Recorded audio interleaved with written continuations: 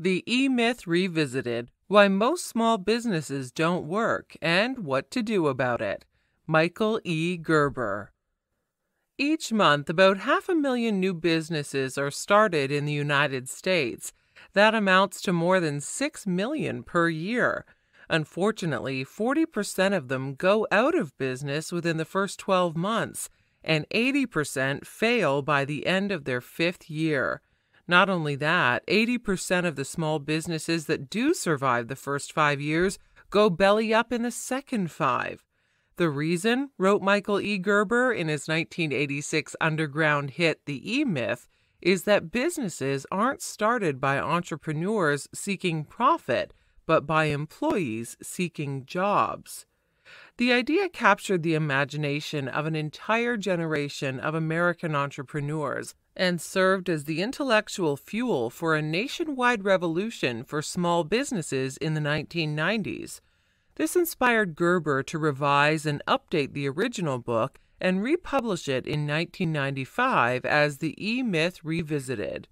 A perennial bestseller, The E-Myth Revisited was voted the #1 business book by Inc. 500 CEOs in 2000 and has since become one of the classics of the genre. Get ready to discover why and to dispel the myths about starting your own business while learning how to work on it rather than merely in it. The entrepreneurial myth. There is a prevailing myth, let's call it the entrepreneurial myth or the E-Myth for short, which says that small businesses are started by entrepreneurs risking capital to make profit. But if that were so, Gerber smirks, then he wouldn't have had to write his book. The reality is very different. The real reasons people start businesses, he comments, have little to do with entrepreneurship. In fact, this belief in the entrepreneurial myth is the most important factor in the devastating rate of small business failure today. According to Gerber, most small businesses in the United States crash because they are founded by people who are struck by an entrepreneurial seizure. An entrepreneurial seizure occurs when someone working for somebody else is taken with a steadfast passion and, for one reason or another, decides it would be a great idea to start their own business. Before too long, this someone becomes obsessed with the thought of becoming his or her own boss, and the excitement of cutting the cord becomes his or her constant companion. The fact of the matter is that once an employee is stricken with an entrepreneurial seizure, there is no relief until he or she starts a personal business. The problem is that in the throes of the entrepreneurial seizure, a person often becomes the victim of the most disastrous assumption anyone can make about going into business. Gerber calls this the fatal assumption and defines it in the following manner. If you understand the technical work of a business, you understand a business that does that technical work. In other words, if you're a hairdresser working in a beauty salon, it only makes sense that you start your own beauty salon. And if you're a carpenter or a plumber, then why shouldn't you become a contractor? As reasonable as it may seem at first glance, this kind of logic is actually the root cause of most small business failures. This is so because the technical work of a small business and a business that does technical work are two totally different things. Business, in other words, is not merely a place for the technicians to go to work, but a place that needs to be run properly as well. If you don't know how to run your business, your entrepreneurial dream will turn into a technician's nightmare. The 3 people inside us. Every single person who goes into business is actually 3 people in one: the entrepreneur, the manager, and the technician. The problem, in Gerber's opinion, stems from the fact that while each of these personalities wants to be the boss, none of them wants to have a boss. To understand the 3-way conflict better, you must understand the differences between the 3 personalities first. So let's contrast and compare. 1. The entrepreneur. The entrepreneur is the visionary in us, the dreamer, the imagination that sparks the fire of the future. He is an innovator, a creative genius, best when dealing with the possible and the unknown. He is happiest when he thinks in terms of what if and if when. Since he spends most of the time in the future, he sees many things in the present as hindrances and impediments. To an entrepreneur, writes Gerber, most people are problems that get in the way of his dream. Hence, he often creates a great deal of havoc around himself.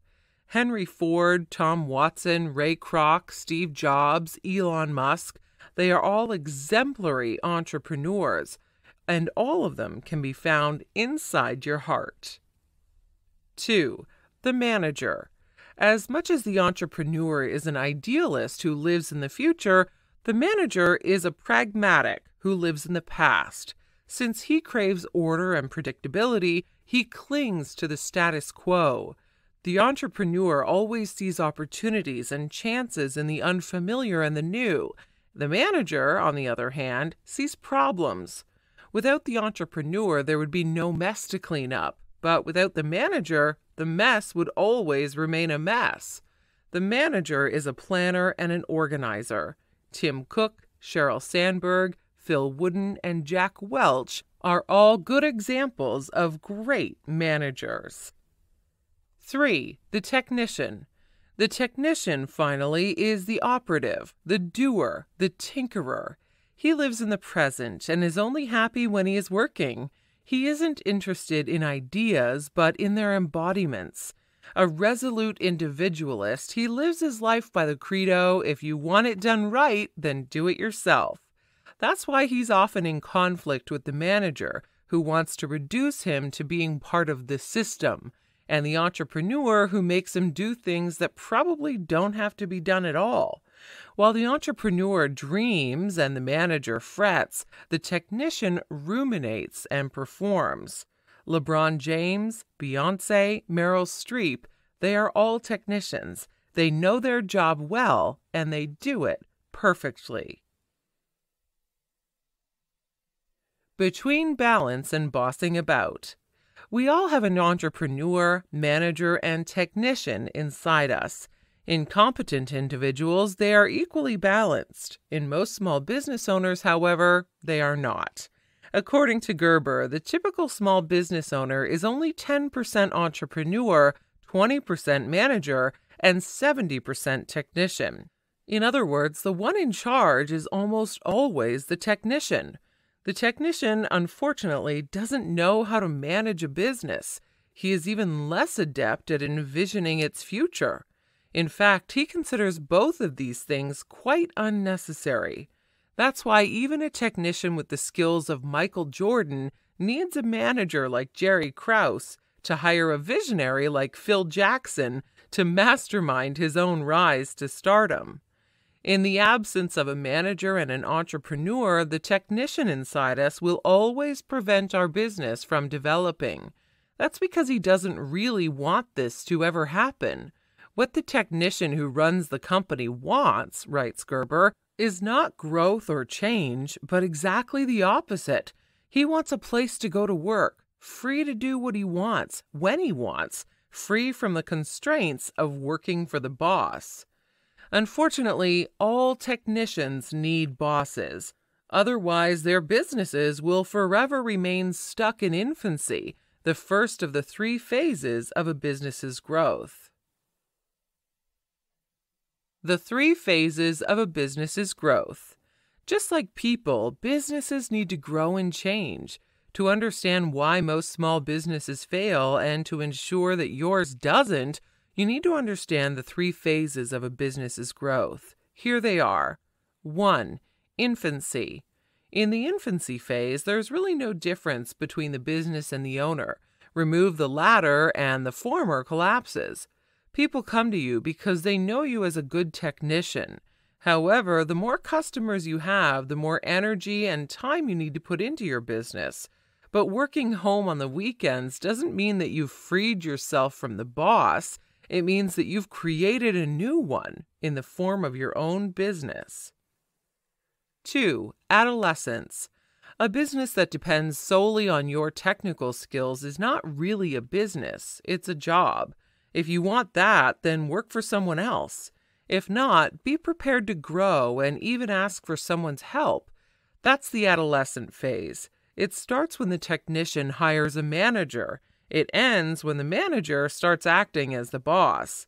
At this point, the technician usually fires him and, having learned something in the meantime, becomes his own manager. 3. Maturity. Adolescent businesses can last for a long time. However, most of them eventually fail. Not because they are unsustainable, but because running them requires their owners to be everywhere and all the time. In the end, writes Gerber, your business doesn't explode, you do. If you don't want that to happen, you need a mature company, and you need it from the outset. It's important to note here that adolescent businesses never end up as mature companies. On the contrary, successful businesses start out that way. It's not that they don't go through the infancy and adolescent phase, it's just that they know from the start where they're going and what they need to do to get there. This is what Gerber calls the entrepreneurial perspective, the final and most important piece of the puzzle. Put simply, mature companies are not founded by technicians, but by entrepreneurs. The manager and the technician come after. The business format franchise. Most business founders think that the success of their business resides in the success of the product it sells. That's the technician's mindset. Ray Kroc, a milkshake machine salesman turned entrepreneur, had a different idea back in 1952. He realized that the true product of a business is not what it sells, but how it sells it. Even more, he realized that the true product of a business can be the business itself. So Kroc stopped selling hamburgers and started selling McDonald's. That's when the business format franchise, the launching pad for the so-called turnkey revolution, was first born. Don't get us wrong, franchising existed long before the first McDonald's opened. Coca-Cola and General Motors, to name just two corporations, were licensing small companies to market their products ever since their founding. Kroc, however, did one better when he began expanding McDonald's. Namely, in addition to lending the company's name to the smaller enterprise, he started providing the franchisee with an entire system of doing business, the business format franchise. Recognizing the groundbreaking power of this idea, Gerber spent some time devising a similar business format franchise for small American businesses. In 1977, he started offering this model through his company, E-Myth Worldwide. By doing this, he set the spark for the turnkey revolution, which has been transforming small businesses across the United States ever since. According to studies conducted by the U.S. Commerce Department, more than 75% of franchises survive past their fifth year of operation, as opposed to as many independently owned businesses who collapse in the same period. How to work on your business, not in it.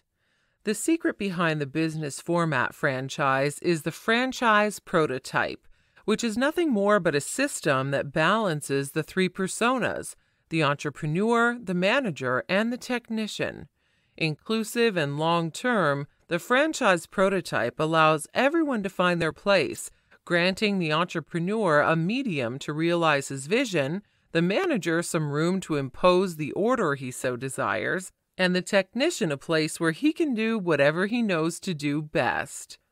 The main idea behind the franchise prototype is that you should start building your business by imagining that the way you would run it is going to serve as the model for 5,000 businesses just like it. Not almost like it, but just like it. By pretending you're going to franchise your business, you can redirect your attention, which is the attention of a technician, from the product to the company, which is what visionaries do.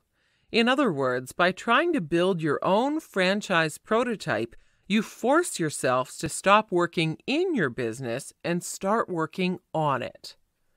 All franchise prototypes must obey the 6 rules of the franchise game. 1. Value is primary. Your model must provide your customers, employees, suppliers, and lenders value, which is both consistent and beyond what they expect. Everything can be value: a simple thank you, a surprise gift, your enthusiasm, a great product, the low price. 2. Build it for ordinary people. Your model must be operated by people with the lowest possible level of skill. If your franchise prototype is designed only for high-skilled individuals, then it would be expensive and impossible to replicate it. 3. Become a fixed point of reference. Your model must be a place of impeccable order. In a chaotic world that constantly changes, people need to know that some things are the same everywhere, just like a McDonald's hamburger. 4. Documentation is structure. You must document all work in the model in an operations manual. Documentation says, "This is how we do it here." Without a manual, there's no structure, and all routines work turns into exceptions. 5. Act orderly. Your model must provide a uniformly predictable service to the customer. In other words, looking orderly is not sufficient. Your business needs to act orderly as well. Don't give delightful experiences to people if there's a chance you'd take them away afterward. 6. Wear uniforms. Your model must utilize a uniform color, dress, and facilities code. Images and colors are great motivating forces. They are the difference between a recognizable brand and a casual business. The business development process. Building the franchise of your business is a continuous process. This process itself is founded on 3 distinct yet thoroughly integrated activities through which your business can pursue its natural evolution. They are innovation, quantification, and orchestration. 1. Innovation. The job of the entrepreneur inside you. Contrary to popular opinion, innovation is not creativity. As Harvard professor Theodore Levitt has pointed out, the difference between creativity and innovation is the difference between thinking about getting things done in the world and getting things done. Innovators are never satisfied. They always want something more, and they're never tired enough to not ask themselves how they can do things better and provide their customers something they don't even know they really need. Innovation is the core of every mature and successful business. 2. Quantification. On its own, innovation leads nowhere. After all, unless you crunch the numbers, you won't know if innovation works or not. That's where quantification comes into play. Unfortunately, most businesses don't employ it. Even those very few who do quantify only certain innovations and deem many things as irrelevant. Gerber has a question for these entrepreneurs. If you could increase sales 10% by doing something as simple as wearing a blue suit, would you do it? Of course you would.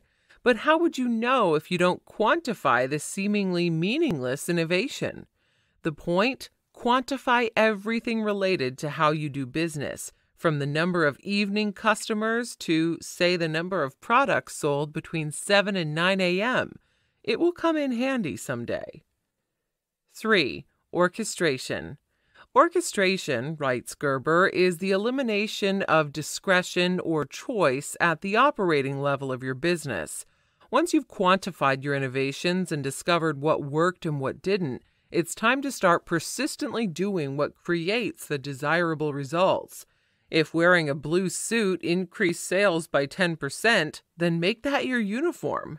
Change it only if one day you discover that your image is getting rather boring. After all, the business development process is dynamic. Innovation and quantification make orchestration possible, but they also constantly improve it. The Business Development Program. The best way to build your startup is to think of it as though it were the prototype for many other businesses, and the vehicle through which you can create a good franchise prototype is the Business Development Program, which consists of 7 distinct steps. 1. Your primary aim. Aim is the difference between great people and mediocre people. It is what allows the former to live intentionally rather than merely by accident. So before you start your business, ask yourself what your values are and how you wish your life to look on a day-to-day basis. Questions such as these should help you determine your primary aim. Subsequently, your primary aim will help you determine what steps you should take next and will serve as the perfect measurement tool for your progress. 2. Your strategic objective. Once you determine your primary aim, you can start developing your strategic objective, which is a very clear statement of what your business has to ultimately do for you to achieve your primary aim. Your strategic objective is essentially a list of standards. You can have as many as you'd like, but 2 are crucial. The first standard is money, the amount you need to live the way you wish. The second standard is promise. Your business must be an opportunity that is worth pursuing. That is, it should have a realistic chance to succeed and fulfill your standards. Beyond these 2 standards, it's really your call. 3. Your organizational strategy. Organization starts with a proper organization chart. And a proper organization chart begins at the bottom of your company and arranges things around positions and functions, not, as many startups do, around people and personalities. Only a position-based organization chart can provide people with a sense of commitment and accountability. 4. Your management strategy. You don't need managers to successfully implement a management strategy. You need a management system. A management system is a system designed into your prototype to produce a marketing result. The more automated it is, the more effective your prototype becomes. 5. Your people strategy. Making your employees understand the idea behind their job is more important than the job itself. Getting people to do things you want them to do is like getting them to play your game by communicating the game to them, writes Gerber. If you want to become good at the people game, your game must have inherent logic and definitive strategy. Also, you must be willing to play it yourself. 6. Your marketing strategy. To develop the perfect marketing strategy, you must forget about everything but your customer. When it comes to marketing, it's not important what you want, but what the person willing to pay you money wants. To identify the wants of your customers, you must know their demographics and psychographics. In other words, you must not only discover who they are, but also why they buy from you and not from someone else. 7. Your system strategy. A system, in Gerber's definition, is a set of things, actions, ideas, and information that interact with each other, and in doing so, alter other systems. There are 3 kinds of systems. Hard systems, such as your computer, are inanimate, unliving. Soft systems, such as your body or the script for Hamlet, are either living or ideas. Finally, information systems, such as cash flow forecasts, provide us information about the interaction between hard and soft systems. You need all of them to devise a successful system strategy for your business. Final notes. The E-Myth Revisited is widely considered one of the most important business books of the 20th century. Rightly so, a required reading for any aspiring entrepreneur. Hi, I'm Rhonda, and this is an exclusive audiobook video recorded for the Audiobook Master Channel. Enjoy your audiobook and have fun learning. Don't forget to subscribe and hit the notification button so you'll get updated on our next upload.